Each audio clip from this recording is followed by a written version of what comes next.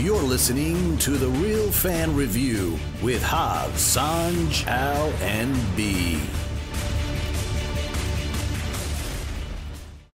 What's going on, podcasters and YouTubers? This is Jav here, one of your hosts from The Real Fan Review. Today with me, we got my brother, your brother, B. Namaste. Oh, yes. Hit them with a namaste. I like Wusa, though. Wusa's for me. Yeah, man, listen, today there's just going to be me and B on the mic, man. We're going to be handling some of the news from this past week. We apologize ahead of time. It's going to probably be a shorter podcast than normal, but there really wasn't much news and stuff that happened. So we're just going to go over the quick bits of news that we did catch this week, and some of the big stuff like WandaVision, stuff going on with Falcon and the Winter Soldier, Mandalorian Season 2. We also have this funny business with Olivia Wilde and Kevin Feige that we gotta figure out this mystery here, Brandon. And then we're gonna go into having our new She-Hulk. Interesting stuff. So a lot of MCU, a lot of regular movie stuff. So let's get right into it there.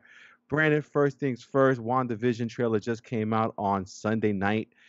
It just reiterated the fact that I think we're going into the House of M story. The trailer was insane. It just more of this craziness, but you see like little weird things like Vision looking at Wanda like weird, like what the hell's going on? There's glitches in the Matrix. What's your thoughts on that trailer of WandaVision? I mean, to be honest, I thought the trailer was really awesome. I really like the kind of period piece they're going into and the whole like this is a lie kind of a thing, you know. I think my most interesting part of it was Paul Bettany. I mean, as far as we left off, he is still dead, you know?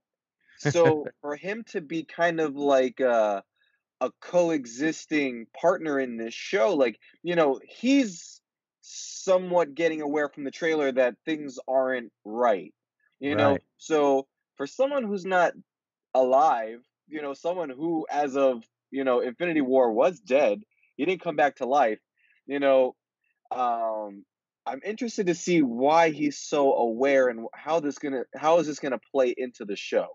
Yeah, I mean, there's even that scene in the trailer where he's like floating in the sky and looking around, and he's looking like things are weird. He flies down, and he's going to, I forgot the actress's name, but she's playing what we think is Agatha from the comic books. Like she's one of the villains for Wanda Maximoff, also for Doctor Strange. And he touches her to kind of like wake her up or give her a little bit of energy, a little zap there in the brain. Yeah. And she goes, "Am I dead?" And he, you know, and he goes, "Why would you say that?" She goes, "Because you are." Yeah. So I'm like, whoa. So there's also other aspects. You see the character that's playing from Captain Marvel. I forgot Monica Rambeau. Monica Rambeau. You see her almost flying out of something where it's either like and into like a something. She's like flying into some sort of field. And it's like she's being kicked out. She has the red like outline as if Wanda Maximoff is using her magic on her. So it's like, is it someone has Wanda and Vision and all these people in this made up world, or is it like a House of M thing where Wanda Maximoff, who is the Scarlet Witch, is actually making this happen? So it's you don't know really if they're following the comic book to a that's T. so interesting. Yeah, but I also find interesting, B. I don't know if you saw this, but the different sitcoms it looks like it's playing off of. We have Roseanne, we have Full House, we all ABC TV shows, by the way. So, I mean, are you expecting anything specific? You know, we still haven't seen the character that Kat Dennings plays from Thor in there. We haven't seen a couple people that's supposed to be in there. Any thoughts on what you expect to see or what you expect to happen in this? You know, I honestly, from the trailer, I have no idea what's going to happen because, you know, just like you said, like I was under the assumption this was going to be something because of her depression. She makes up this world where Vision is alive. They have kids. They have this. They have that. You know, it's a happy life, or so it seems. You know, but now we have this possible nightmare character. We have the Agatha character possibly. You know, we might have maybe this is some government somewhere has them. You know, there's all these different plays now. That's really cool because what you thought was cemented in a story, it could be completely different. We could be right. We could be completely wrong. And I'm interested in seeing how this may potentially tie into Doctor Strange too, like they said it would. Right. Is he Absolutely, gonna man. show up in this at some point? That's what I'm interested in seeing. Yeah, kid. What's your thoughts on them on that play of, with if you guys know the House of M story, she says this line where she goes, "No more mutants." Mhm. How much you want to bet she does no more mutants instead of no more mutants, little period, little comma, and dot dot dot, more That mutants. Oxford comma. Hopefully that's how we get our mutants into the MCU there, but we'll see how it plays along. Yeah, this is so Uh interesting, yeah, considering like all the bits of news we've gotten lately about, possibly having I'm forgetting the name, the guy who's gonna be a Time Lord, a villain from a villain for the oh, Avengers, Kang the Conqueror. Kang the Conqueror. We have Kang the Conqueror, who is a Richard. Obviously from the mutant line of things. We have this no more mutants potentially coming into WandaVision. We're having now all of these different tie-ins of mutants in some way or another. I'm hoping to see if Marvel just drops the bomb, like we're getting mutants. I know, I hope so, man. I mean, if you want to get us completely overhyped for and over 2020, that's how you do it. Hey man, and listen, just to keep it on the MCU news there, one of the big things that dropped this week was we have our She-Hulk now.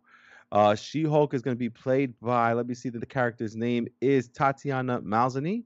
She's apparently from HBO's Perry Mason, but she also had this big role in Orphan Black where she played numerous different characters of the same person, but different characters and played different characteristics of that same character. And I heard she won Emmys and she's like this well-known actress. Personally, I have never heard of her till this, but Brandon, you're a little bit excited there to get your She-Hulk and know who she finally is. Yeah, I mean that's awesome. We're I think one of the cool things about these shows, on Marvel is we're getting an expansion of the universe in a way we may have not gotten for a while if it was going to be cinematic. These television shows are now open up an avenue to have more Marvel characters, maybe on a season by season basis, or maybe just a one off, kind of a thing. But at least we get to expand the universe in some way, some form. And I think this could be cool for the potential for maybe a send off for Mark Ruffalo, or maybe just a more extension of seeing him, Mark Ruffalo. We've kind of seen the Hulk line almost end in the movies per se. We don't necessarily need to see the Hulk anymore. So I Right. think this would be a cool way of having him as a mentor or maybe just a send off for him. I think that would be cool to either see Mark Ruffalo in any outlet as the Hulk. It seems like his time in the movies has kind of come. Right, I think so too. But at the same time, which is kind of weird, I don't know any of She-Hulk's like villains. You know what I mean? Like, Yeah. what's her rogue lineup like? I don't really know any of the She-Hulk rogues, so I'm wondering if it's going to be something interesting. But at the same time, since it's a TV show, it may play more into that whole she's a lawyer, which is a fantastic aspect because there are lawyer shows that I do like to watch to find out how they figure out how they're going to, get the defendant to be found guilty and the jury and all Yeah. that stuff like that. Like I'm personally into all that stuff, but I don't Yeah. know if a lot of people are. But I'm sure with the MCU, they're writing the people that they get to do this. They're on their P's and Q's, man. So Yeah. they know what they're doing. And I'm just interested to see what they do. I'm glad they have that. Now I want to see who they cast for Moon Knight and who they cast for Miss Marvel. That Oh, should be yeah. next. You And know? I mean, the cool thing about She-Hulk is I would say her like bad guy is someone called Titania. And Titania, obviously is a female strong villain. So now Hmm. you're gonna have this female driven show, which could be really awesome. We've had was it Hera for Thor? Hmm. So now we get another female villain who can rock the screen, potentially come back. I think this could be really cool. Is to kind of open us up to have more diversity within the MCU. Absolutely, man. And it's again, it's more stuff to look forward to besides the Yeah. movies themselves. Now we'll have these different shows in between to keep us entertained and wanting more and getting a chance to see more. So it's awesome to see that they're actually moving things along as far as the background stuff, the actors, the people who are writing because the last two actors they've casted so far have been great. So I'm looking forward to see what's next for them, who they're going to cast and what role they're going to play also. Um Agreed. the next thing that I wanted to talk to you about, B, we'll keep it with the MCU. They're making our bread and butter today. Is while we got trailers for WandaVision, while we got the new She-Hulk, conspicuously, there is no Falcon and the Winter Soldier. No news, no nothing. And I'm wondering, Brandon, if your thoughts are the same as mine, that maybe we're not getting anything about Falcon and Winter Soldiers because it's a little bit more tied into the Black Widow than we thought. Uh-huh. Because that was supposed to be the first show out on Disney Plus. That was supposed to come out True. this month in September, maybe even October, since of the COVID stuff stopping, production of this stuff. But I find it very funny that now we're getting Wanda in December, no news of Falcon and the Winter Soldier. Brandon, solve this mystery. I'm seeing, they released the Falcon's new outfit the other day as some kind of a tease, Mhm. and it was cool. It was really cool. I like the take what they're going on it. But I feel like I agree with you. I feel like this is gonna be some kind of tie-in some way, shape, or form. Like maybe Yelena is gonna show up in this show at some point. Right. Because if the Black Widow was supposed to introduce Yelena and possibly have more of a role for Florence Pugh in the future, you know, I could see why they keep pushing this off and no mention of it anymore. Is maybe she shows up. Right. We need our Black Widow, and if Yelena's gonna be our Black Widow, then maybe she shows up in this show. Yeah, I'm more on the end of General Ross's role in Black Widow. Ah, I see General Ross as someone that's maybe doing the Tony the Stark Thunderbolt. and yeah, exactly. Thunderbolts or like the bad guy version of the Avengers, and possibly that's being set up in Black Widow, which then is going on in the Falcon and the Winter Soldier. Because Yeah, if you've seen I some like of the that mix. previews, they have the secret agent or USA agent is one of the Yeah, characters on there. There's things that are going on about the Super Soldier program.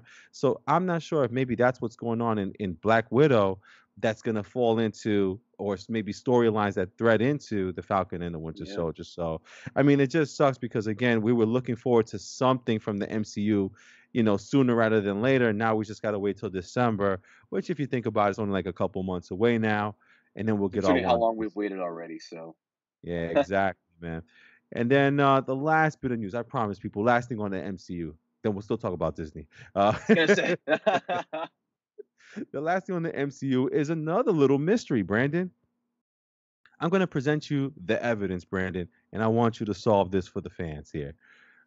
Brandon, Olivia Wilde was talking about her signing with Sony on this new Spider-Verse film, right? So the assumption we all have is she's making some kind of Spider-Woman movie or God knows what, right? But something Spider-Verse. So they were interviewing her and they asked her about it, and she says, I can't say too much because Kevin Feige might be around here somewhere shooting me with a pellet gun if I say too much. And it's like, wait a minute.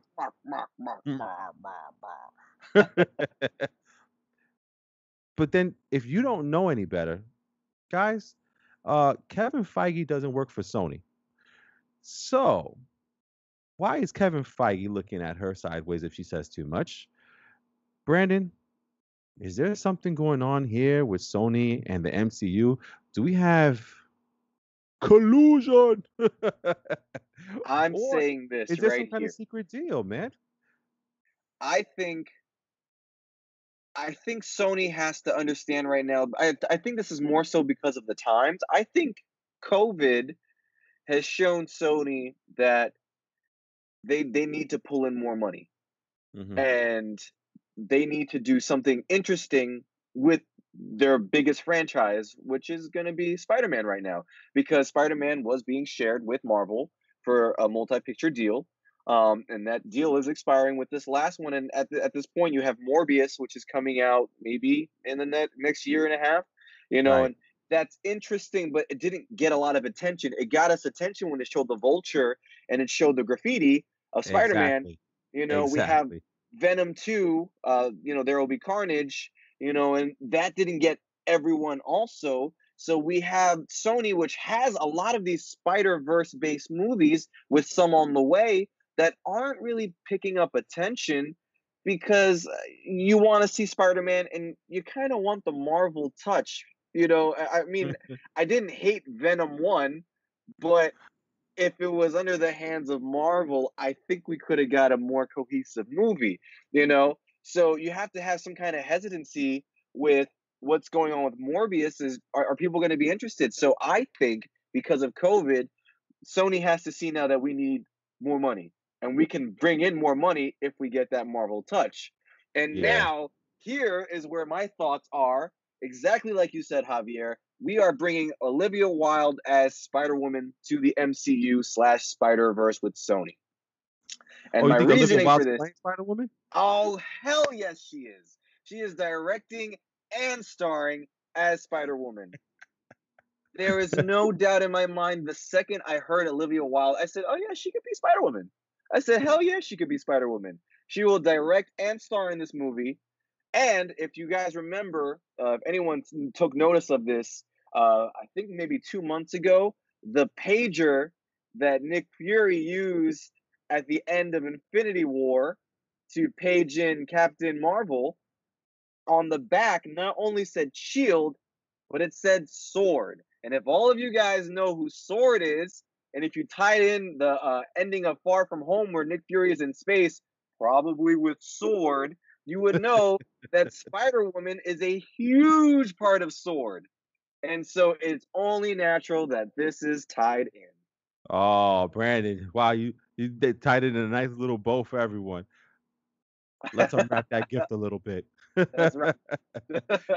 But I like you said, I think you hit it on the head with the Morbius thing there. They had Spider-Man. Granted, it looked more like the video game Spider-Man or the Tobey Maguire Spider-Man on the wall, but that could be Yeah. edited out with computer graphics in a second That to was probably be. edited in. Yeah. That definitely could be Tom Holland Spider-Man in a second. But the thing was the Vulture. The Vulture was in his jail garb and he was in jail in Spider-Man in the MCU. So why is the Vulture talking to Morbius in a Sony movie? So it's already like you can start seeing the wheels turn there for this deal to happen and that this deal's already done. The fact that they've kept it a secret is probably great, but there's a lot of ways they could do this, because Spider-Man technically is still part of Sony's, you know, is Sony's merchandise pretty much until they decide not to keep that anymore. Yeah. But I don't know. There's just a lot of tie-ins, a lot of different things, a lot of clues that are saying, hey, they may be actually working together, which is just a benefit for us story-wise, as far as keeping everything to connected. So the touch. Absolutely, Brandon, man. And then the last bit of news for this week, man, was The Mandalorian for Disney Plus. It looks like part two is coming out. I'm not part two, season two of The Mandalorian is coming out next month in October. And the trailer was actually pretty cool. I saw a couple of side spots there with little baby Yoda still. I think there was a Jedi that was in one of the little alleyways there. So very interesting to see where this is possibly going. I really enjoyed season one. It actually made me like Star Wars just a little bit more. And then the last Skywalker happened, so no, I don't want that. But yeah, Mandalorian was very interesting. The ending was great. The villain was great. The what was it? The Black Sword for not the Black Sword. What was it called? The Oh, the Black Black Saber. Saber Oh, or the Dark Saber. Dark Saber, just insane. So I'm looking forward to seeing that. Brandon, your thoughts on the Mandalorian season 2 trailer? I thought it was incredible. I like the direction it's going. I say this a lot with Star Wars is I don't necessarily find that everything needs to be Jedi focused. But with the inclusion of Baby Yoda, you knew at some point we were gonna have some kind of Jedi included Yeah. in some way, shape, or form. With the inclusion of the dark saber, for those of you who watch Rebels, that's a big part there. That was also in the Clone Wars once upon a time. So the Right. fact that it's shown up in live action is awesome. We have a possible look at the glimpse of Ahsoka Tano, which is one of Dave Filoni's most favorite characters from Clone Wars. She also Mhm. was older in Rebels, which was a cool comeback for the whole Darksaber thing. So having Ahsoka Tano in this show, having that Jedi there is really awesome because she was one of those like breakaway characters. It was animated, but she was like one of those breakout characters in Clone Wars where you were so invested in her storyline because it was different. She built up different themes, and then to have her go into Rebels as an older Jedi. Well, she wasn't a Jedi anymore, but as an older character, And then when they came back and finished the Clone Wars and she was a huge part of it, you start to get invested in this character and almost as if she was more important than the Skywalkers in a sense. So now Right. the fact to have her on a live action show continuing her story, it's really cool to see that. I just want to see where it all goes. The mentioning of you have to take him back to his people. Well, for the first time Right. ever, we may potentially, they'll probably dupe us, probably. We may find out Yoda's race and see more of his people in a possible planet.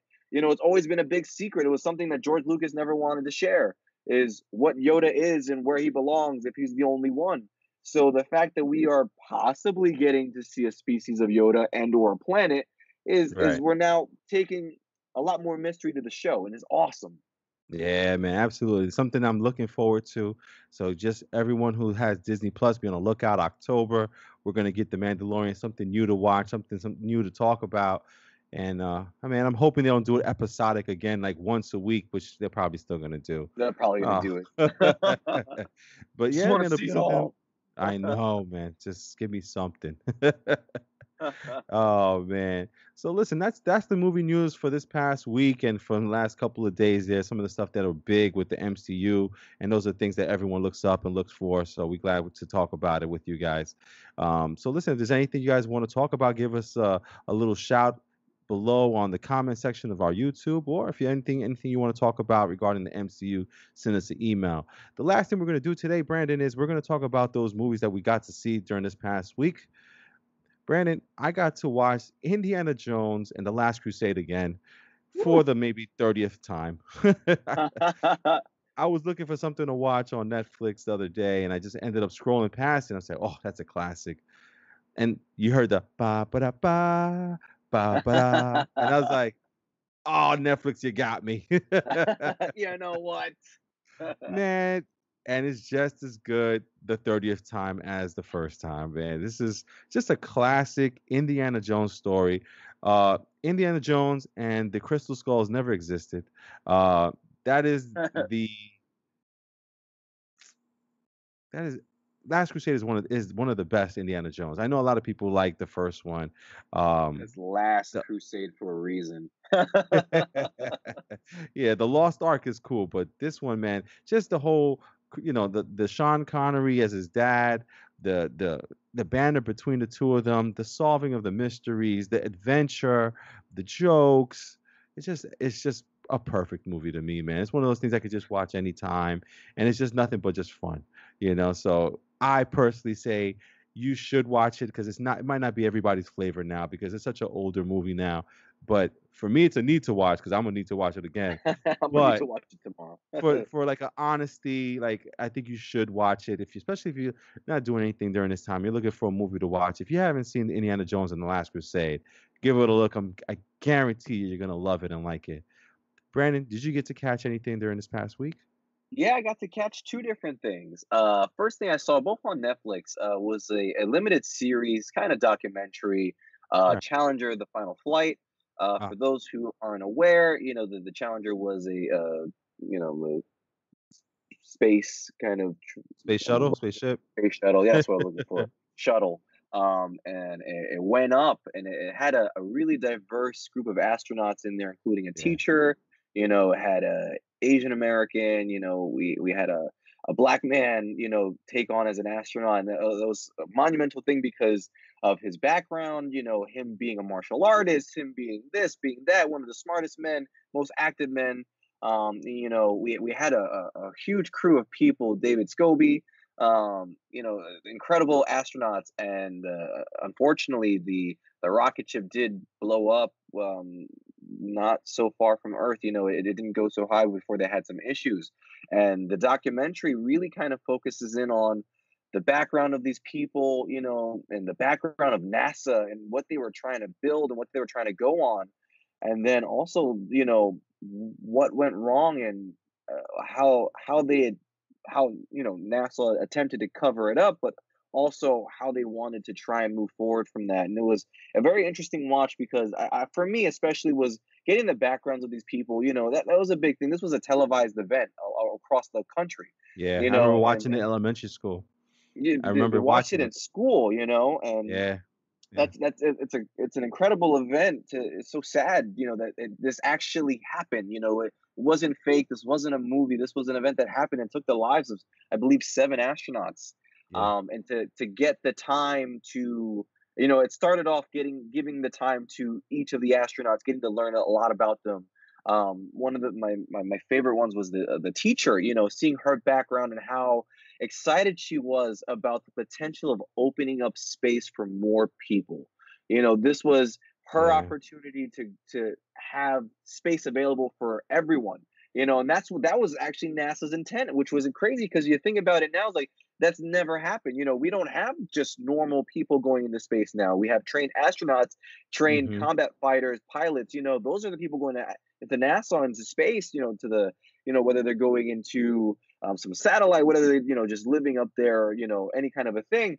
But to see that the plan was to just take not just ordinary people, but people with the motive to inspire others, to get more people up there. And that was crazy to see that was a great plan. And Yeah. unfortunately, to see what happened.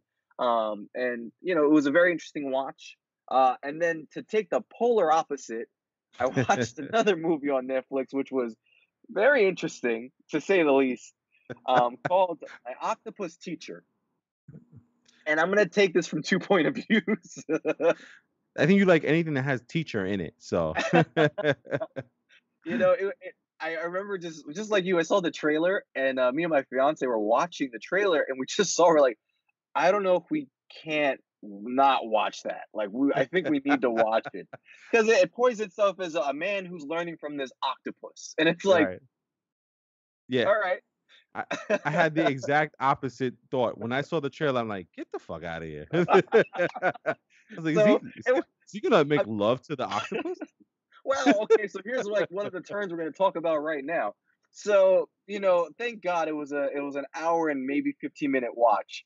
Okay. And it was basically this one man who just apparently at the start of this just lost all like inspiration and motivation until he found this octopus. And he followed this octopus every day for over 300 days. Like, he found it, and over time began to build trust with the octopus. He watched it in the natural habitat, even as the octopus got attacked by sharks. It was crazy, all the tension that built up. You're like, they're gonna kill this octopus right now. And it was very interesting. And I will say, if you're someone who likes marine biology, it's a really good watch. Um, if you're someone who likes documentaries, I would say reconsider and or maybe think about how you spend your time, because it was like interesting on a understanding like marine biology level, but Right. then it got kind of creepy when it talked about his devotion to the octopus. Like, he essentially tells you he falls in love with the octopus, and Wow. like he wanted to bring, like, he brought his son out to meet the octopus and everything. Like, it was a very big thing. It was like me and the stepmom, like, I don't know, like, and the genuine bit of it is that he was making a relationship with this octopus because he didn't think it could happen. A lot of things in this documentary, a lot of these things about octopuses you don't know. They're Hmm. not in textbooks. So he's essentially establishing new behaviors for octopuses by observing them the way he did. But from Wow. the other point of view, you're kind of seeing a very interesting relationship this man has built.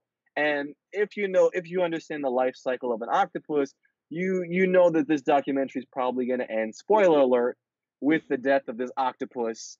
And his reaction to the death of the octopus can be taken two ways. Whether you are inspired by his feelings or it just eternally creeped out.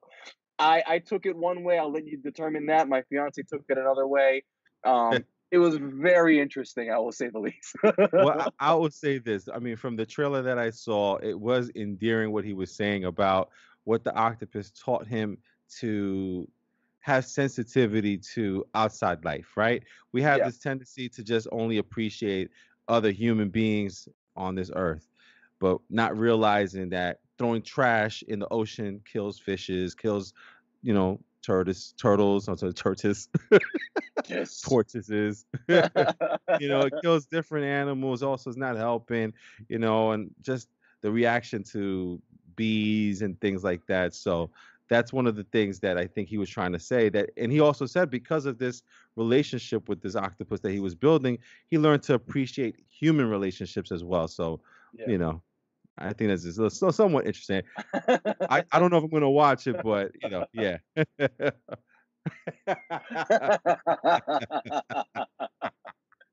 I learned Amazing. that octopus have 2,000 suckers. Yeah. So, Brandon, are you recommending the Octopus Teacher for people? If you got nothing else to do.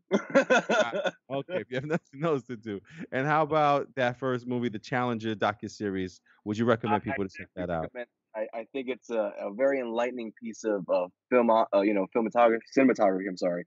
I think it will educate you as well as inform you, and also give you a light of history that you may not have known about or may not have fully been aware of. All right, man. Definitely, man. So yeah, I mean, I know myself. I'm going to eventually watch that Challenger documentary. So I'll let you guys know what I think as well once I get the chance to watch that. Not, So listen not, again. Go for it, Brandon. not my octopus teacher. Oh God, stop. Oh Lord. So listen, guys. Again, we apologize. You know, there's not a lot of news, a lot of stuff going on. When the next time we do meet up, we may be talking about a review for The Devil All the Time. Also, this week, Enola Holmes comes out on Netflix, so we might give that a check as well. Enola Holmes, starring, I believe, Superman's in that movie, and also the girl from Stranger Things as well. So we might give that a look this week. So listen, guys, if there's anything you guys want us to discuss on the next podcast or any podcast, just shoot us an email at therealfanreview@gmail.com or go to our website, therealfanreview.com, and you can leave a note on there.